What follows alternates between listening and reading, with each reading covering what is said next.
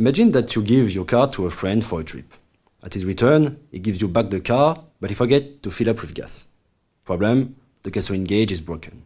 So how much gas did he exactly consume? This question is quite similar to what we want to know for reactors.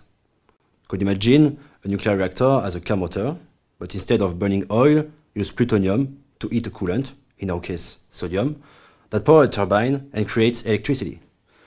But where does heating energy come from? From the plutonium, that has the particularity to have a nucleus that can break in two parts when interacting with neutrons, the nuclear fission. This releases a tremendous amount of energy, but more important, the fission creates extra neutrons that can induce other fission, and we call it chain reaction. Many phenomena inside the reactor influence the chain reaction and push it to increase or decrease it. In operation, we want all these forces to be balanced, and for that we use control rods. While producing power, the reactor consumes plutonium and creates waste. This phenomenon is called fuel depletion. By changing the quantity of atoms inside the reactor, the forces of each phenomenon on the chain reaction change. The result of all that being that the reactor has lost some force, as if it was tired. This lost force, due to fuel depletion, is named reactivity loss, and is counterbalanced by the extraction of the control rods that favors the chain reaction and keep the balance between forces. To understand perfectly all the forces involved in this balance, we need to know at any time the quantity of atoms inside the reactor.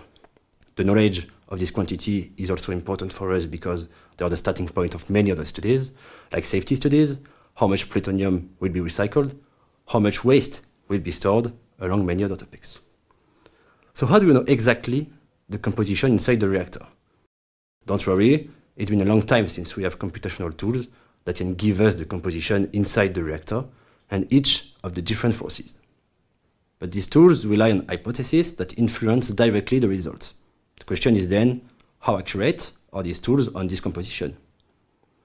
The process to respond to that question is called experimental validation and needs to be done by comparing the tool with a real reactor where this phenomenon occurs. So now the question becomes, how can we validate experimentally the tool without the experimental value? Because unfortunately, we can't check inside the reactor the real composition.